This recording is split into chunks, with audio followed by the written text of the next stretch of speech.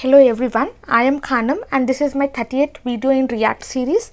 In our previous video, we have seen about if-else statements. Okay, we have seen how to do this one. If my condition becomes true, I want to display this card, or else I want to display this card. This card data I have already created API in our previous tutorials, and we have seen how to access this one.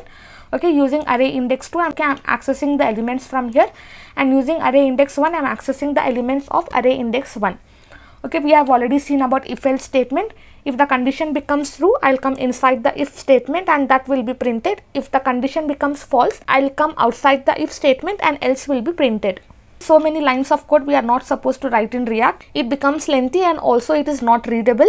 So when it comes to React, it's all about components. Now we are going to create separate component for this, and we will see how to use ternary operator in this one. Here inside src, I'm just going to create one file. I'll give my file name as React. I'll just give here fav.js. Okay, React favorite. And next I'm just going to create one more file. I'll just give here inside src. I'll just give here javascript.js. Now inside React, I'll just copy this. I'll just copy this imports, and here I'm just going to paste that one because I'm going to use data, I'm going to use props, and also I'm going to use JXS element. Now here I'll just create one function const, and here I'll just give my function name as React.js.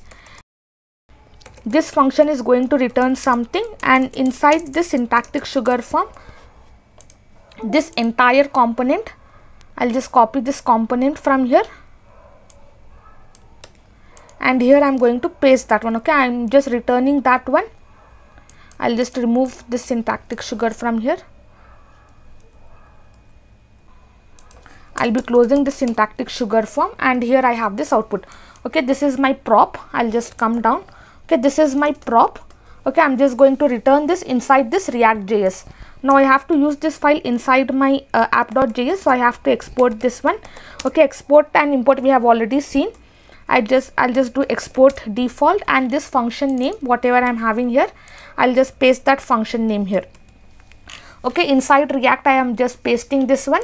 Now I'll just copy this entire same thing, and inside JavaScript I'm just going to paste that one, and I'll just check in which index I'm having JavaScript. I'm having JavaScript inside index number 3. So here instead of 2, I'm just going to give 3 here. I'll just change it to 3. All my 2, I just want to change it to 3. Replace all. Okay, now the index number is being changed now, and I have to export here. I'll just change the function name. I'll be giving here JavaScript.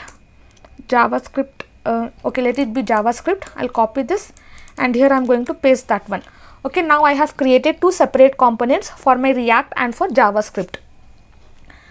Now I have to use these components inside app.js, so I have to import that one. I'll import, first I'll be importing React from, I'll just give the file name, I'll give my file name as React fav. Okay, whatever file name I have given here on my left side, that I have to give. Okay, in the same way I'll just want to import JavaScript. I'll be writing here JavaScript, and also here I'm just going to write my file name JavaScript. I'll save this. Now once I have imported this components, and I have already created this components, I have exported this one. Now once I have exported, and here I have imported that one, now here this is returning me this entire thing. Okay, this component is returning me this one. So instead of writing this, I'll just remove this. I'll be writing this React.js. Okay, whatever I'm having here, whatever I have imported, I'll just copy this one, and here instead of this, I'm just going to paste that one. Okay, this component I'm using here, I'll just copy this JavaScript, and instead of this prop, I'm going to paste JavaScript here. I'll save this, and now you can see I'm still getting the output. Okay, here I'm just going to change the index number.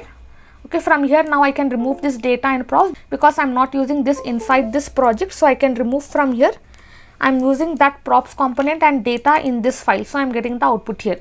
Okay, React.js 2 I'm getting 0. This is 0, 1 and 2. React.js I'm getting 0, 1, 2 and 3. JavaScript. I have given data 3 JavaScript. Okay, I got JavaScript here. Okay, this is how we are going to check the data. You can see here, because my condition is getting failed here, I have given JavaScript and here I have this condition. Now if I again change it to React, I'll just give here React.js. I'll save this. Now you can see I'll be getting the output for React. Okay, this is how we are going to create separate component. Okay, inside this return, we are just going to pass this components here and we have to import this one. Okay, now inside this React component, we are going to use this component props and also our array. So we have to import this inside our projects. Okay, inside this components, not in this component, not in app.js. Now once we have done this one, now here this is all about components. Okay, this is all about components, how to reduce the code. Now I'll be explaining you about ternary operators. I'm just going to remove this. Okay, this comments I'm just going to remove. Now you can see here we have reduced so many lines of code into only so much lines. But instead of writing this if else, we have one more operator, that is ternary operator. As of now, I am just going to comment this function. Now if I show you, I will not be having anything. Now I'll be using ternary operator here. I'll just show you the syntax of ternary operator. Now we are going to write the syntax of ternary operator. First, I'm just going to check the condition here. This one, if my subject, if it is equal to React, okay, I have to check like this. If it is equal to React, then here I'll be giving this question mark. Okay, after question mark, whatever I give, that will be true.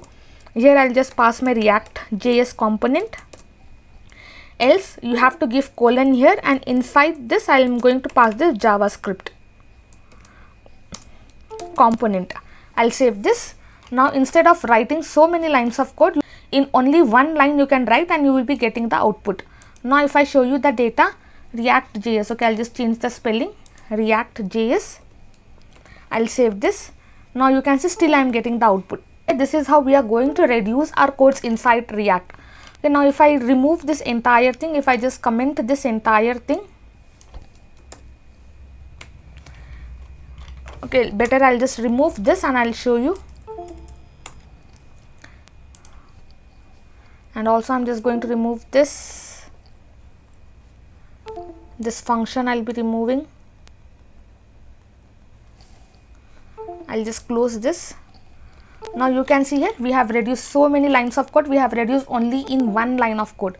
Okay, using ternary operator, I'm getting the same output. If I just give here JavaScript, I'll save this.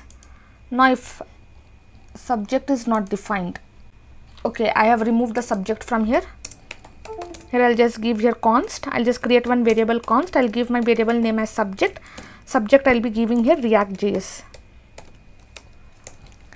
I'll save this, and now if I show you the output, you can see I'm getting the output as JavaScript. Okay, even if I give here Python, then also I'll be getting the output as JavaScript. I'll save this. Now if I show you the output, you can see again I'm getting the output as JavaScript, because once this condition becomes false, it will come to this part and whatever is inside this part, only that will be executed. Okay, this false part will be executed whenever it is false and true part will be executed whenever it is true.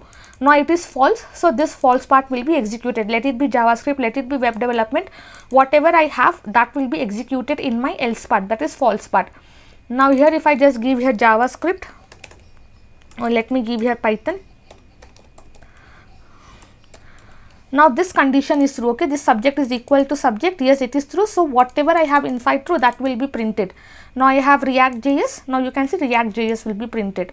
Okay, this is how we are going to use ternary operator, and we are going to reduce our code. Instead of writing if else, we can directly write ternary operator and we can check for the conditions. Okay, that's all for today's tutorial. In our next tutorial, I will be explaining you about React Developer Tool, how to add React Developer Tool to Chrome, and we will see how to start using our developer tool. Okay, that's all for today's tutorial. Thank you so much for listening. Have a great day.